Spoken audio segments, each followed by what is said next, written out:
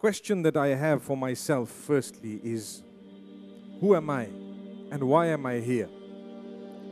So every one of us needs to ask ourselves, who am I and why am I here? I am a human being. A human is ashraful makhluqat, the most noble of the rest of the creatures of Allah subhanahu wa ta'ala. Allah says in Surah At-Tin, لَقَدْ خَلَقْنَا الْإِنسَانَ فِي أَحْسَنِ تَقْوِيمٍ. We have created mankind in the best of postures. No other creature of Allah has a better posture than ours. The nose, the eyes, the ears, the mouth, the fingers, the nails, the hands, the elbows, the knees.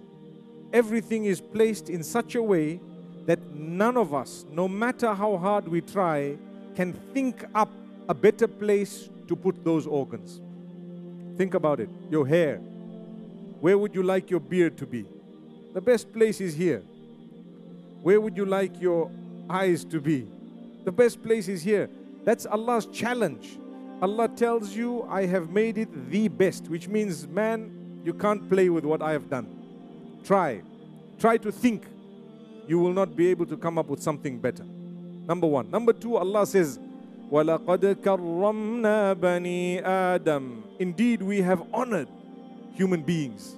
We have honored the children of Adam, which means the human beings. So the first human was Adam alayhi salam. Allah created him. The second human was Hawa alayha salatu was salam. Allah created her in a slightly different way, but she was also created by Allah subhanahu wa ta'ala. After that, there was birth, one after the other. Allah showed us that I can create without the involvement of male or female, such as Adam alayhi salam. I can create with the involvement of a male with no female, such as Hawa alayhi salam, or Eve, may peace be upon her. I can create with the involvement of a female, no male, such as Isa alayhi salam. And I can create through male and female, such as you and I. That's the qudra of Allah. He's shown us all four probabilities, all four possibilities He has shown us. So, when He made us, why did He make us? You have to ask yourself the question, why am I on earth? How come people come here, birth is very hard, gestation, pregnancy is very difficult. Why? And how come when I come onto the earth, I can't remember the moment that I came into the earth? I cannot. And I cannot remember the time that I was in the womb of my mother, but I was living. There was life at a certain point, 120 days, the ruh is blown. I can't remember anything. How come? Why? There must be a reason. Also, when I was born, Allah subhanahu wa ta'ala says, وَاللَّهُ أَخْرَجَكُم مِّن بُطُونِ أُمَّهَاتِكُمْ لَا تَعْلَمُونَ شَيْئًا. Allah has taken you out of the wombs of your mothers whilst you knew nothing. You didn't know how to talk. You didn't know how to walk. Nobody ever came out of the womb of their mothers and started running or started walking. It never happened. The only child that came out and started speaking was Isa alayhi salam. Allah makes mention of it, but that was miraculous. How come I could not do anything? Allah subhanahu wa ta'ala has kept everything for a reason. I want to touch on that.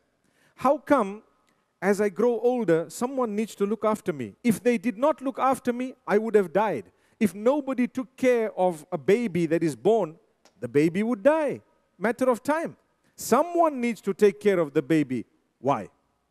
Also, as you grow older, you start learning a few words. From whom? From your parents, and if they are not there, then from those around you. Why? How come I cannot just choose where I want to be born? How come I cannot choose my parents? How come I cannot choose which nationality I should have been? How come I cannot choose to have been born in Mecca or Medina? How come I cannot choose the color that I wanted to be? The eyes, the nose, the type of hair, etc. Why can I not choose? Why? Question. Also, as I grew older, I had these parents, I didn't choose them, someone chose them for me. Who was that? Allah. Also, they taught me their dialect. They taught me their language. If I was living in China, it was Chinese. If I'm living in Trinidad, you know what you speak, don't you? Subhanallah. It is your accent. I come from Zimbabwe, you can hear my accent. It's a little bit different from yours, but you can understand it. Yours is a little bit difficult to understand. But at the same time, I need to ask myself, why? Then I grow older, now I know how to talk, now I know how to walk, now I can start understanding things, I see everything. What does Allah want from me now? He wants something from me. How do I know He wants something from me? Because I see other people starting to die. That's what I see. There were people my age, they started dying. My friends died. A few people, someone had a health matter, diagnosed cancer, young age, leukemia, whatever it was, they passed away. But that guy went to school with me. Do you get the point? May Allah grant shifa to those who are struggling with any illness. Say Ameen. And then I see older people passing away. And then I see healthy people becoming unhealthy. And then I am taught that this man who passed away was stronger than you and I. But he passed away. Then I see people fighting for what? For money. How come? Why didn't Allah just give me one checkbook as I was born and say, right, for your life, here it is, take it. Why does Allah want me to work hard in order to eat? Why do I have to eat? Have you thought of it? We have to put something in here a few times a day. We have to drink. Why? Why didn't Allah just make us automatic? You know, hovercraft. I just press a button here, next thing I'm flying, I'm going. Why? Why did Allah do this to us? What's the purpose? How come I have to eat so many times a day? If I eat today, I have to eat tomorrow. And if I eat tomorrow, I have to eat the next day. And in order for me to eat, I need to work. I need to get money. In order to get that money, I have to sweat. Why? People say your sustenance is written. How come it's written? Yes. But at the same time, I need to work for it. I need to make sure I do certain things to get it. Why is it that some things are not allowed? How come? Why? There is a reason for all this. Let me take it a little bit further. When I want to get married, how come I propose, someone rejects? Why? They reject. I propose, I'm happy, she's happy. Her father says, no way. Not at all. He doesn't speak your accent. Not at all. Why is it that sometimes, okay, I want to get married, mashallah, things are easy, then I cannot have children? Why? How come I cannot have kids, for example? I'm talking of just an example. And how come some others, they have twins? Some people have triplets. Why some mothers-in-law are so kind and others are not? How come? How come? You know, the other day someone sent me a message telling me, do you know father becomes father-in-law, mother becomes mother-in-law, son becomes son-in-law, daughter becomes daughter-in-law. The wife, what does she become? She is the law. That's what it is.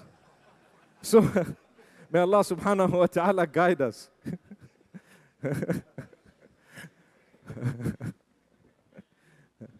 How come? Why some people have wives who, subhanallah, are the coolness of their eyes, and some people, they see them, the eyes become red? What's the purpose? And vice versa as well. Some people have good husbands, and some people, the husband is busy drinking, he is liming, and whatever else. How come? Why? Why is my test like this? Some people say, I was so pious, I tried my best, I didn't miss a salah, I made dua to Allah, I was this and I was that, but how come I have a spouse who is troubling me? And some other people, they're not pious at all, but they're getting everything. How come? Why? Subhanallah. How come some people die early and other people are sick and they are ill and they are not healthy and they have a life that is full of misery according to them? Why is that the case? I tell you now what the answer is. Allah says it in Surah Mulk. الذي خلق الموت والحياة ليبلوكم أيكم أحسن عملا وهو العزيز الغفور. It is He who created death and life in order to test you. That's all. Everything is a test. From the beginning to the end is a test from Allah subhanahu wa ta'ala. He chose the playing field and He chose the tests and He put you into that particular test. And He says, I am testing all of you. He knows where we were before we were born, and He knows where we are going to go after we will die. And He knows there is a better place that we will be in by the will of Allah subhanahu wa ta'ala, only if we recognize Him. This is why Islam is a religion. Today, I saw a news piece on BBC that Islam is the fastest growing religion because there are no risks in Islam when it comes to worship. Who are you worshipping? When you put your head on the ground, what do you say? Subhana Rabbi al-A'la. You are glorifying He who made you. Rabbun. If I say glory be to He who made me, He who is in control of my life, He whom I'm going to return to, He who my sustenance is in His hand, etc. Can I be risking anything? No. I put my head on the ground, I say, oh, you who made me, I'm putting my head on the ground. I will never worship anyone besides you.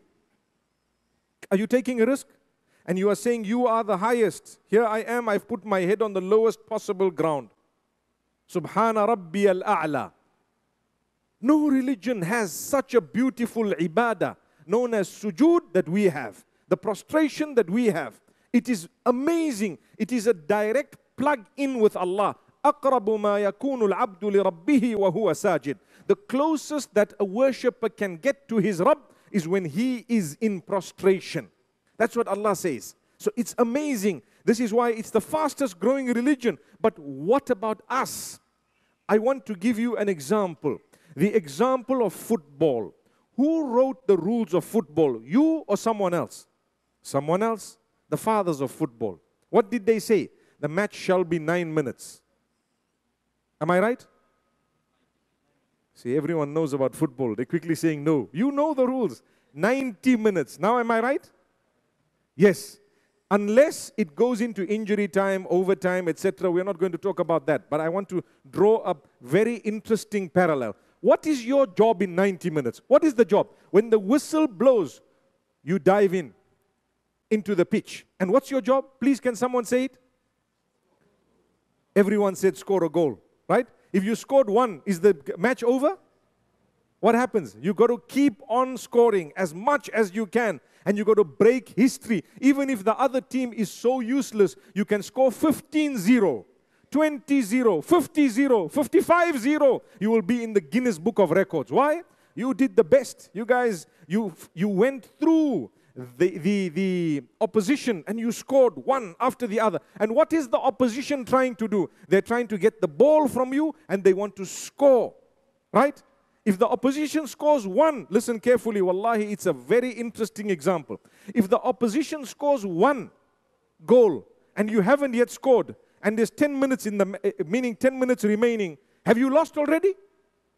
How many of you have seen football matches where last 5 or 10 minutes or overtime and you find everything changes? Am I right?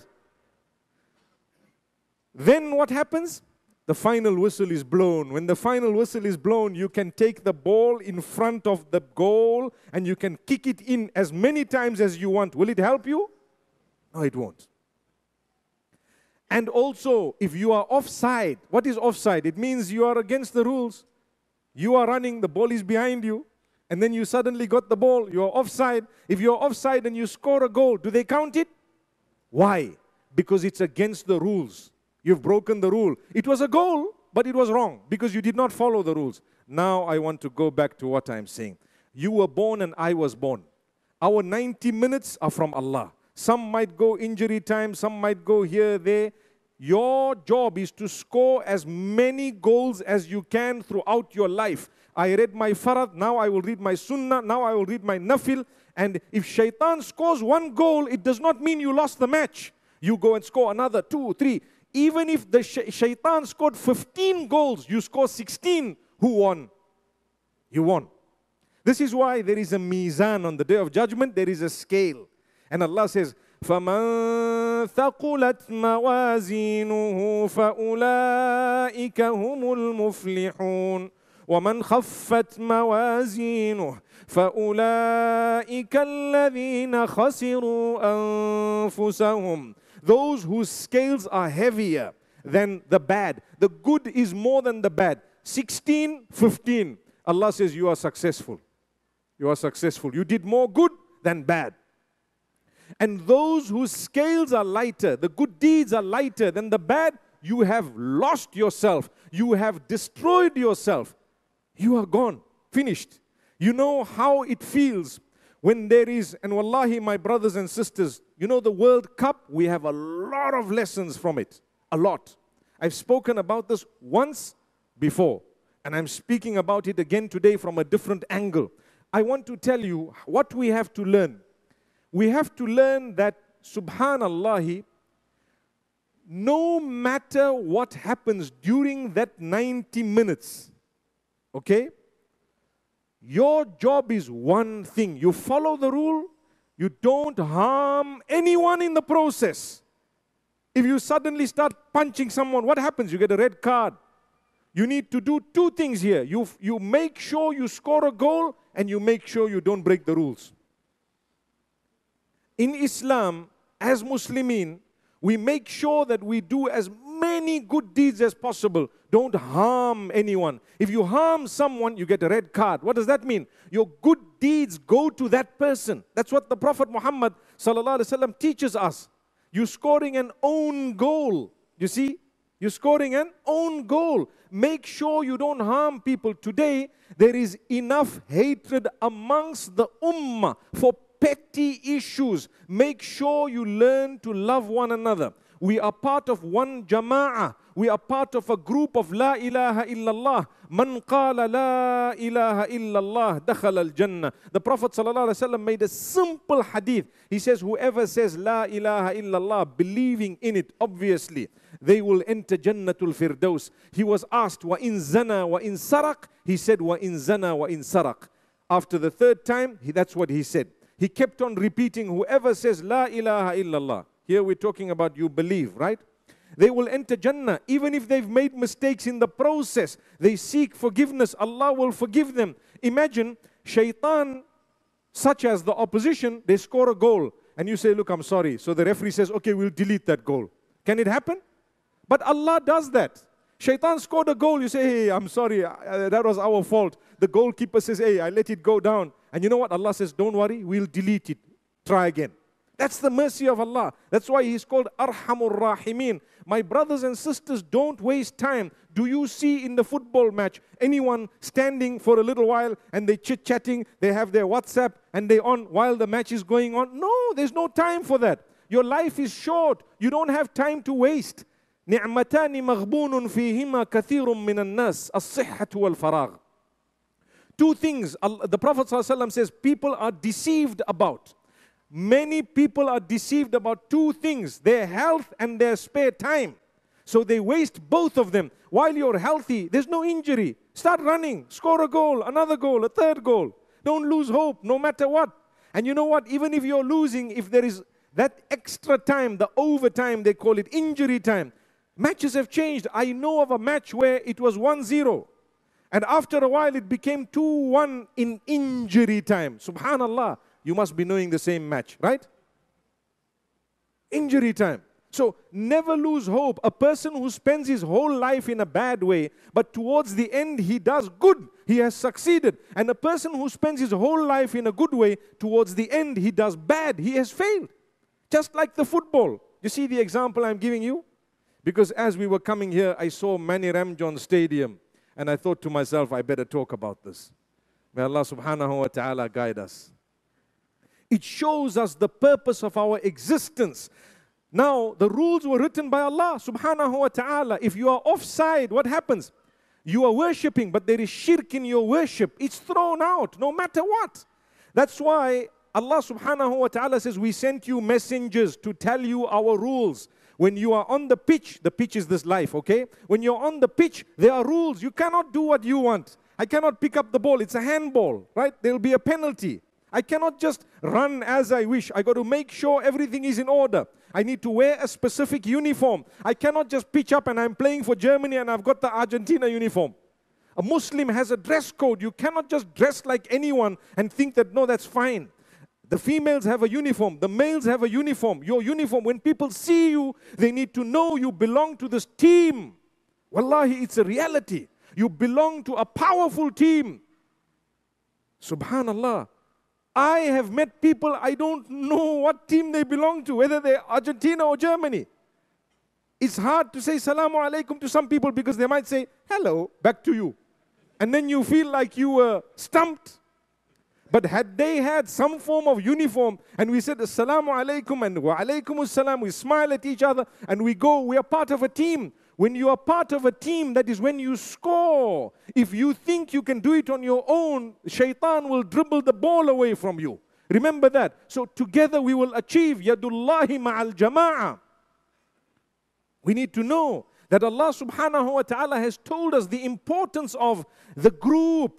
We need to be together. The disunity that is caused for petties is what is destroying the entire ummah. Shaitan keeps on trying with us every day. What is his job? To make us fail. He wants to score against us every day. So time of Fajr, there is a match going. You are running with the ball. I hope you are anyway. Some of us are sleeping. So you're running with the ball, and what happens? Shaitan is running back with the ball. He takes the ball away from you, you take it back from him. He takes it away from you, take it back. The ultimate thing is you need to score that goal. Get up for Fajr, prove it that I'm going to read my Salah, and that's it. When you read it, one goal. What happens? After a while, you start swearing, you start lying. You are on WhatsApp with someone illegitimate, you're not supposed to be with them. What happens? Shaitan scored a goal. Now it's 1-1. Now, later on, you need to rectify that. We ask Allah's forgiveness. We go. The next thing happens. I must pick up my Quran. It's not easy. I promise you one thing we're all guilty of, myself included. We don't recite enough Quran. I promise you that is something we're all guilty of. Many of us, we might do this, do that. How many of us actually have the Quran with a marker in it at home and we read 1 page a day and we move the marker? How many of us, I don't even want you to raise your hands because I know the number is very small. Our relationship with the Quran has been bad. And it is bad, and it can be better. وَقَالَ الرَّسُولُ يَا رَبِّ إِنَّ قَوْمِ اتَّخَذُوا هَذَا الْقُرْآنَ مَهْجُورًا. The complaint of the Prophet ﷺ, oh Allah, my qawm, my people have taken this Quran, they have abandoned it. They have abandoned its message. Imagine. We are the ummah of Muhammad ﷺ. We don't want to fall under that category. We don't want to fall under the category of people who have abandoned the Quran. So I call on myself and yourselves, take one Quran in your house, keep a marker, read 1 page a day, read half a page a day, read 1 verse a day, and move the marker, move the marker, move the marker. Wallahi, a day will come. Either you will complete it and start again, or either you pass away and Allah gives you a reward based on the fact that you intended to complete the Quran. Imagine. But remember, when shaitan scores that goal against you because you lied, because you swore, because you committed a sin, you need to quickly go back, score the goal, because that is life. Your whole life will continue one after the other, after the other. Now, I tell you, people say, but I'm a pious person. How come I got so many problems? Why is my life more difficult? Because if your life is more difficult, your certificate will be higher, your prize will be bigger. Look, when you are playing World Cup, right? How many teams are there at the beginning? I think they want to increase the number of teams now, right? Have you heard that? Everyone's nodding. MashaAllah, we know more about the rules of World Cup than we know about our own deen. But anyway, keep on nodding if you do know the answer. That doesn't mean you must pretend like you don't know. Okay. So, we have, say, 48 teams. Maybe they want to increase it a little bit more. Initially, it's the knockout stage, right? So you have teams, if you're a strong team, you play them and it was a walk in the park, 5-0, you won it, right? You went to the next stage. Will the team be an easier one or a more difficult one? Tell me. More difficult, because now you got into the, what do they call them? The group stages, right? Now you're in the group stage, again, the initial games will be a little bit easier. You got into the quarterfinals. Quarterfinals, you're playing England, subhanallah. What's happening? It's going to be a tough match. There's interest. Everyone is watching. Wallahi, I tell you. The angels are watching. They are recording. Those are cheering you on.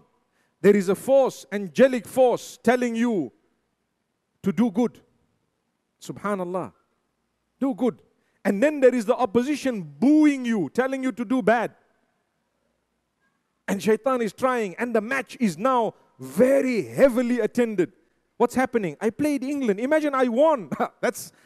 It's going to be very, very tough. But guess what? I'm into the semis.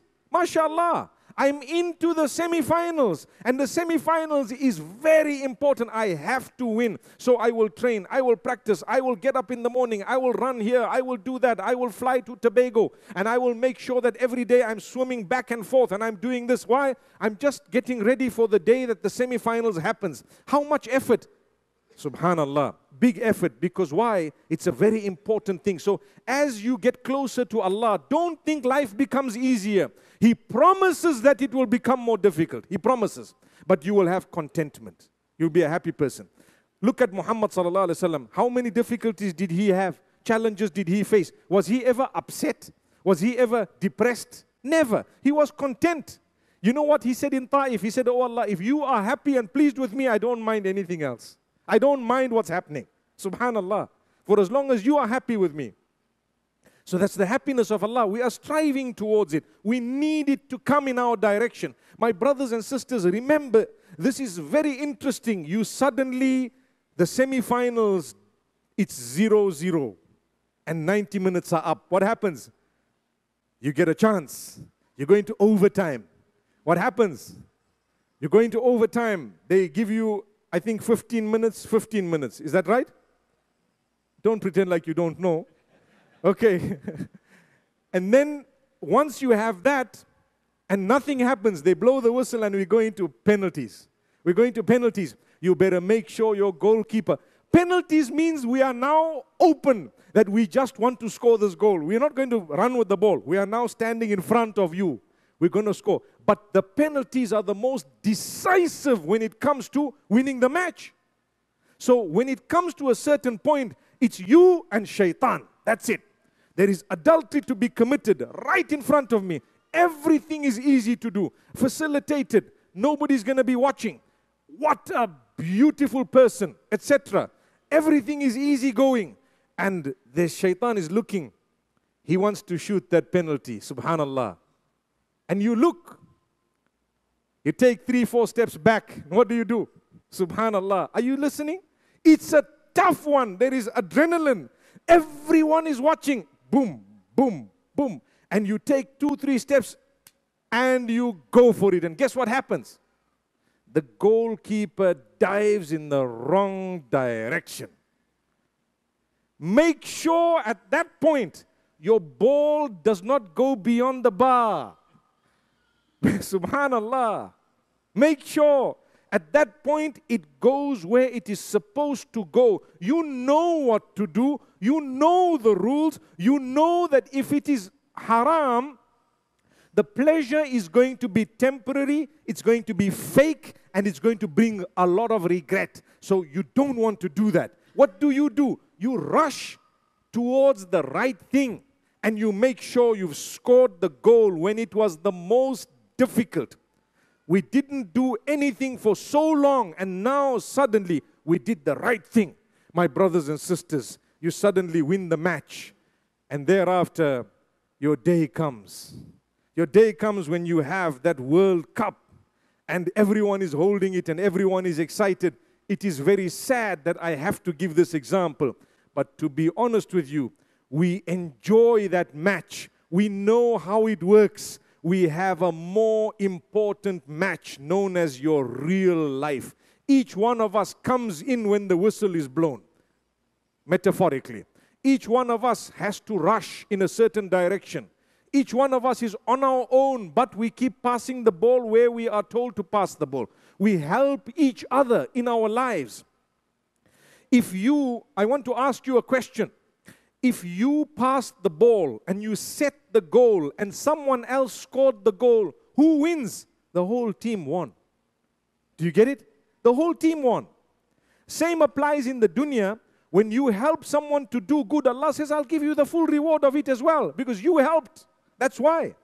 When you did not help, you're selfish. So it's amazing how the similarities are.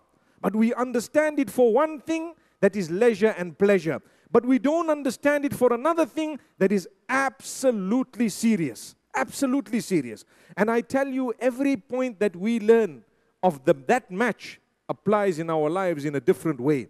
Like I said, some people live a little bit longer. Maybe Allah wants them to score some more. Maybe it's not yet time. You know, subhanallah, Allah knows best. When your time is, your whistle shall be blown. You need to make sure you get that cup. You need to make sure you get the prize. You need to make sure you played. Don't lose hope until the end. Imagine your enemy scores 1, 2, 3. You're sitting 3-0. You can make it 4-3 by the will of Allah. You can. I promise you, you can. Or take it to 3-3 and then it gets to overtime and penalty and then you can win. You can. You can. But try not to let it get to that boiling point, because you know the penalties. Even the good team can lose. Right? Because now it's too close and it's tricky. So try to score it before. My brothers and sisters, that is life. Allah subhanahu wa ta'ala says in the Quran, وَمَا أَرْسَلْنَا مِن قَبْلِكَ مِن رَّسُولٍ إِلَّا نُوحِي إِلَيْهِ أَنَّهُ لَا إِلَهَ إِلَّا أَنَا فَاعْبُدُونَ. O Muhammad sallallahu alaihi wasallam, we have never sent a messenger before you, except that we have taught every one of them to convey the message that there is none worthy of worship besides Allah. So worship me alone. Allah is saying, every messenger from the beginning to the end came with one message. Worship Allah alone. Don't worship shaitan. Make sure, my brothers and sisters, that we fulfill this in a way that we follow the rules set by Allah subhanahu wa ta'ala. Make sure, like I was saying, Allah chose the ground.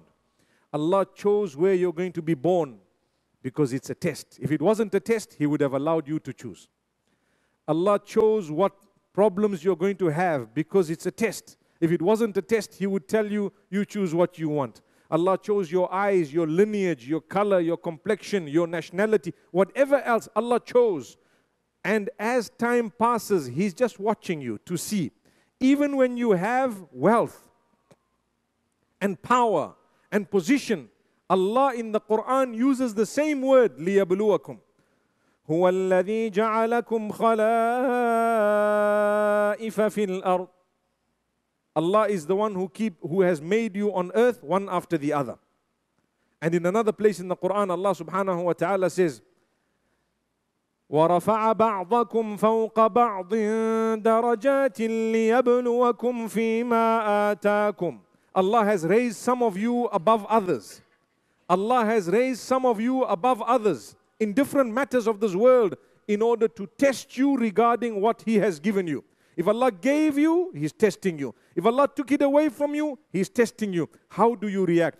Don't be upset. This life is temporary. Life is temporary. So when you get close to Allah, Allah will give you contentment. Some people, they have a thorn on their toe and they are so suicidal. Another person's leg was amputated and they are saying, Alhamdulillah, at least I'm still alive. Why? It's Iman. It's your yaqeen, your conviction in Allah. You believe He knows what He's doing. You believe He is Rabbul Izzati wal Jalal. He is my maker. I'm going to go back to Him. This world was not made in order for us to do as we please. There is another place to do that, known as Jannah. If we could do whatever we pleased in this world, what was the purpose of creating Jannatul Firdaus? There was no purpose. Because someone would say, if you were asked, do you want to go to a place where you do what you want? You say, I'm already in a place where I do what I want. What was the point? Allah says, no, in this world you don't do what you want. You got to follow the rules, do what we want. And Allah will give you.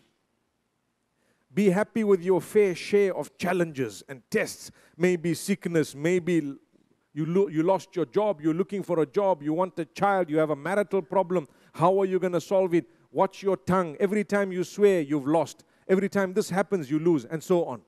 Remember, my brothers and sisters, We ask Allah subhanahu wa ta'ala to grant us ease.